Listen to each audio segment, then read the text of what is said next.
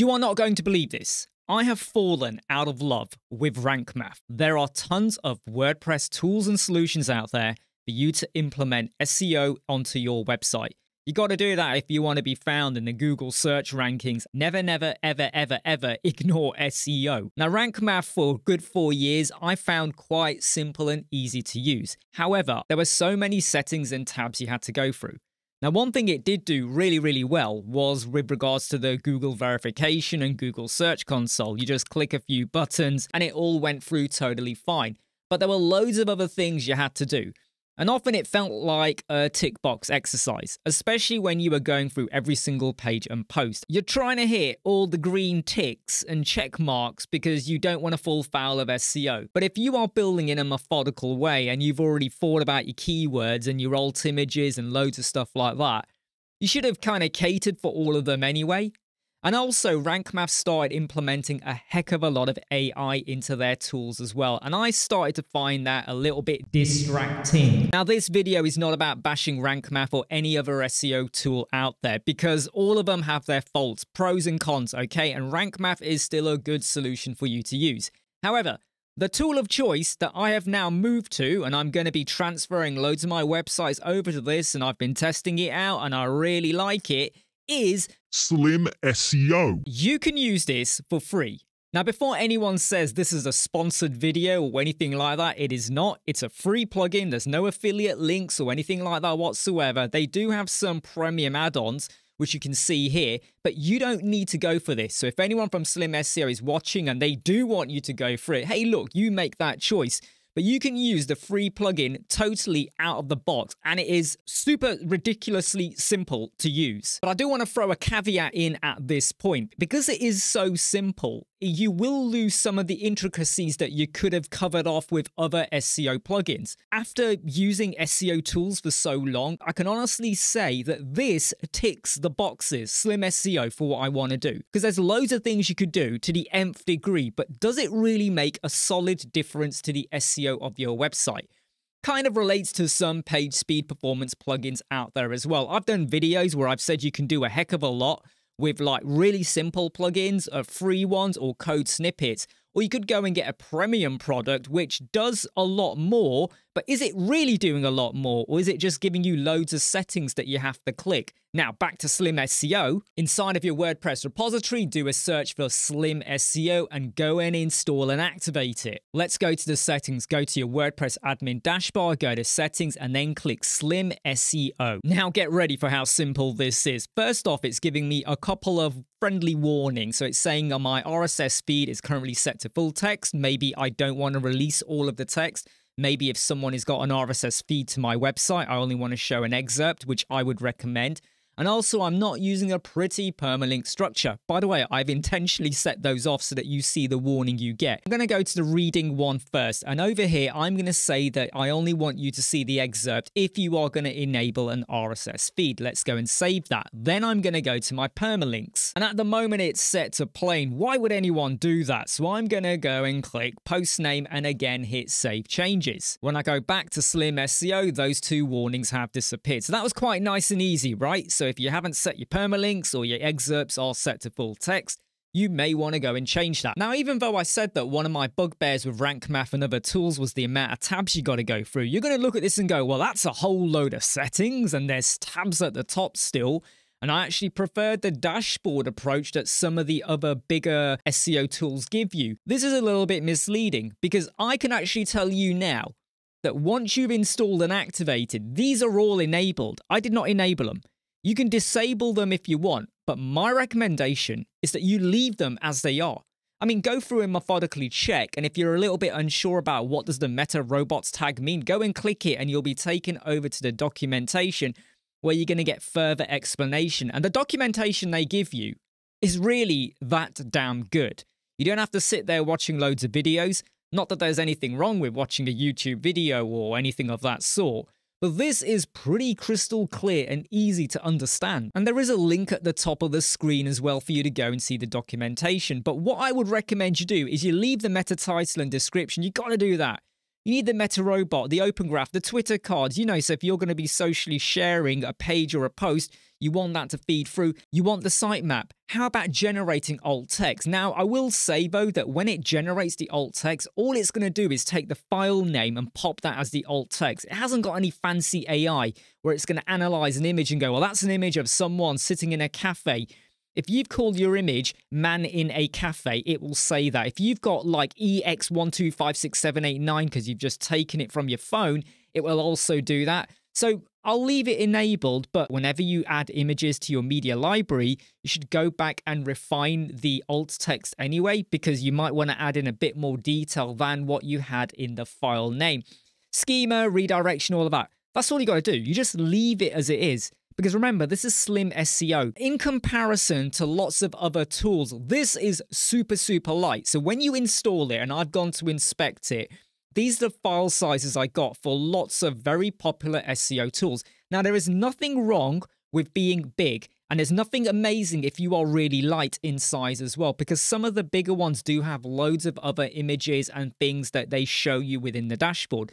Slim SEO is literally just very, very slim. Now let's go to the second tab, which is code. And if you were going to connect this up to Google Analytics and you get like the Google Analytics Tag Manager code or anything else like that, you can go and drop them in. And this is where other SEO tools would kind of take the headache away from maybe doing this. And headache is slightly the wrong word. I've exaggerated it.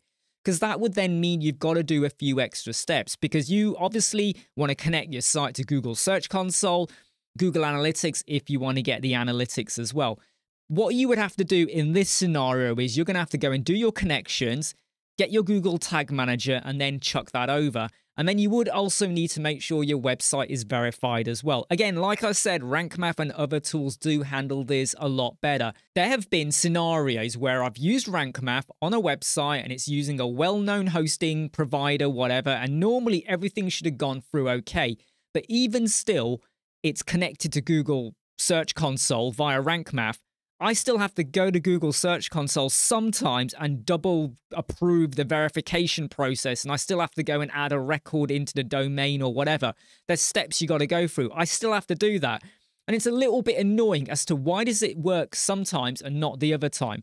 So if you're used to doing that, the steps you're going to have to do aren't that difficult. And by the way, if you don't know what the steps are, do not worry, because Slim SEO give you the guidance. I'll pop the link for this in the video description, and this goes through how do you set up Google Analytics, not just what you do in Slim SEO, if you have to do anything at all in some cases, but logging in and how do you set it up? What are the settings that you have to go and click and pick? And it goes through it really, really well. And the same with Google Search Console, especially when you get to the verification process and what you need to do if you need to go and add in an MX or a text record or something to your domain. Again, you're probably going to say, I don't really want to have to do all of this. In that case, Slim SEO is not going to be for you. But it's made crystal clear, it's easy to follow, and like I said, it's really quick to get through. And you're probably going to have to go through some of these processes anyway, even if you use a bigger SEO plugin. You don't have to do the Google Analytics if you don't care about the numbers and you just want to ensure you're in the ranking tree. Then you would just do Google Search Console and the verification. But you go and make your mind up about that. But that second tab, code, was just where you could go and drop in your code. The meta tags. This allows you to define by default what the meta tags and description will be per page and post. Now, I would always say that for every product, every post, every page, you go in and refine it manually, okay? Don't just pop in the title, which 9 times out of 10 could be okay for a post, but it might be that you want to refine it. So if you want to have certain styles applied for pages and posts, you can go and do that. If I'm going to be honest, I won't be worrying about any of this, okay? I'm just going to leave it as default, but then I will manually go in to my pages that I want to index or certain posts, and I will refine what the description is. But with the social tab, go and add in your Facebook and your Twitter image. Why wouldn't you do that? Because if anyone ever shares a link, you want it to show that. Now, don't worry, you'll have a default one here for the entire site, but you can have individual Facebook and Twitter images for individual pages and posts, because maybe you want to show or say something different. Let's say you got a shop page and you don't just want to have an image of a shop or a product. You actually want to have text on the image. that says something about why people should come to your shop. So it's like a mini advertising marketing tool. Images should not just be images. Images can have text on them as well. So you can do that per page, post, and product as well.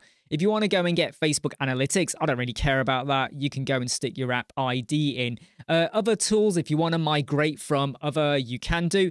I've tested this out. Sometimes it then requires you to do a little bit more. So if you've already got a website that's already using Rank Math and it's working totally fine, and it's completely set up, maybe just leave it.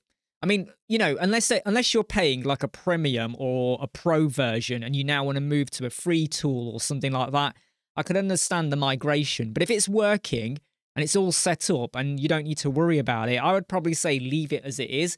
I am in the process of transferring some websites over just because I'm a bit fed up of how many tabs to go through. Again, I'm contradicting myself, aren't I?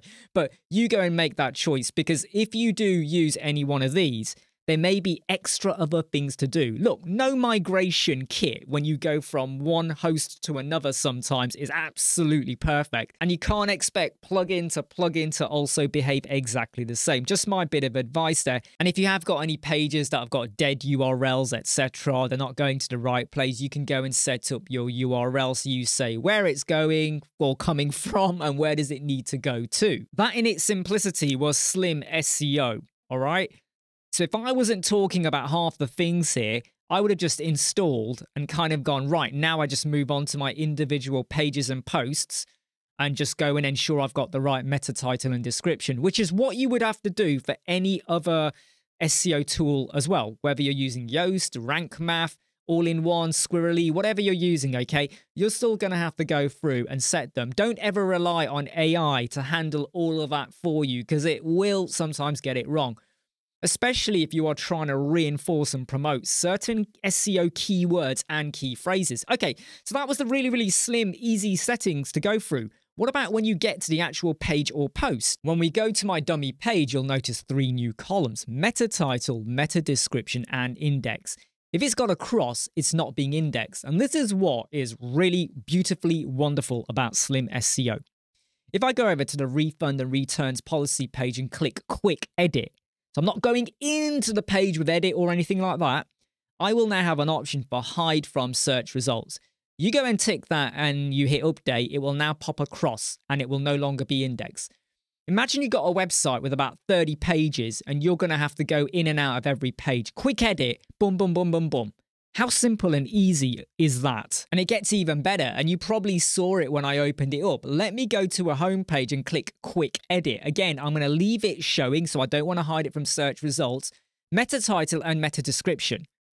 So if you've got a really simple page like a contact and you don't want, you know, all it's got is like a heading and it's already a H1 and it's got the word contact in there maybe, and you now want to reinforce it, I could just go in here now and type in my title description. I'm just going to very quickly do that and change this to say description. I'm then going to hit update and you will now see them appear in the meta title and meta description.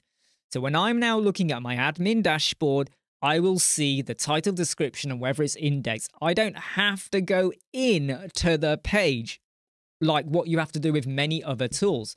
Because I know we have page builders and some of the SEO tools are now integrated with our page builder. So we have a tab and I do like that. And I would love it if Slim SEO could perfect and make that better as well. But it's not the end of the world because you've got the feature here. Let's go back to the home page and now I'm going to click edit. So I've shown you how you could very quickly do the meta title and the meta description per page, per post. So this is a page built with Elementor. It could have been done with Gutenberg or any other builder out there, okay? Either way, the same process works where you scroll down and it's brought over my title and my description. I've got an exclamation mark there because obviously it should be a whole lot longer. So if I increase the description, it now becomes a tick. This is where you can add an individual Facebook image or a Twitter X image for social sharing for this particular page. So you got a default one for the URL, but you might want to have a different one for the page. Now, obviously your home page, if that was the same as your URL, you'd probably leave it at that. But again, you can reinforce it if you want and just drop it in. And I'm just going to pause here for a moment in terms of the settings. Think about everything you've got to tick off when you're using some other SEO tools. And we often get a bit paranoid with, oh, we got to hit tick, tick, tick. And what irritates me is that sometimes you will get a cross or your score is not 100% or near there because you haven't clicked a button that says Content AI, which is what Rank Math do. And it really annoys me that I've just got to click a button, maybe not even use any AI credits just to get a tick. And if you've got a client and they happen to see their scores when they go into their admin dashboard, if you allow them to have access, they might look at it and go, why is my scores not hitting 95 or 100 or whatever? You don't want it to come down because you did not click a Use Content AI feature. It's pointless. If I go to post, it's the same process of what I've just shown you. Title, description, are you going to hide it from index or not? And I might as well just show you that if you had gone to WooCommerce and you had a product, quick edit, scroll down, meta title, meta description, all right? Of course, make sure you set up your alt image descriptions, make sure you're putting in your keywords, hopefully in the URL or the title of the page. You know, we've covered that in other videos and things. Make sure you got it in your H1, your H2, you know, some of your paragraphs near the top of the page. And if you keep that in your consideration, you'll be absolutely fine. Now, if you are unsure about things like that, like you might forget to make sure the keyword is in the H1 or the H2, or maybe you created a page ages ago, or someone else created it, and you're a little bit unsure of whether they covered or ticked all the bases, then another SEO tool could be very, very good for you because you're going to get all those ticks to say, hey, we did this and we did that. But if you want an SEO tool where you can install and activate, and I'm not going to say forget because you still got to do your meta title and your meta description and your Google Search Console and your verification, then Slim SEO is for you. Seriously. Did I ever think I'd see the day where I would say, I don't intend to use Rank Math anymore? Nothing against the Rank Math developers. They are all wonderful people. Their founder, the creator, the team behind it. This is not knocking Rank Math. Because you could almost say I've been knocking Yoast by telling you to use Rank Math and I've been ignoring other SEO providers out there. I went through a 3-week process looking at the pros and cons out of all the other SEO plugins. And no, I'm not going to do a huge video on it because I did it piecemeal, bite-sized here and there in places. And I don't want to go through the headache of installing and uninstalling lots of SEO tools. But my sanity came down to wanting to keep it simple, lightweight, easy to manage. And this ticks all of those boxes. Hey, I'm Imran from Web Squadron. I love using Slim SEO. Love to see your comments. What are you using? Do you not like Slim SEO? Maybe you've tried it and you've moved on to something else.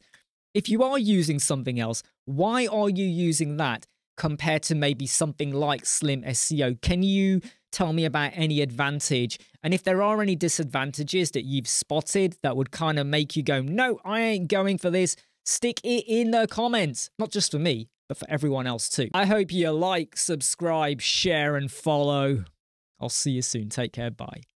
Never break, always fight, never quit, do it right, play the game, win it life, have no shame, there's no time, feel the pain.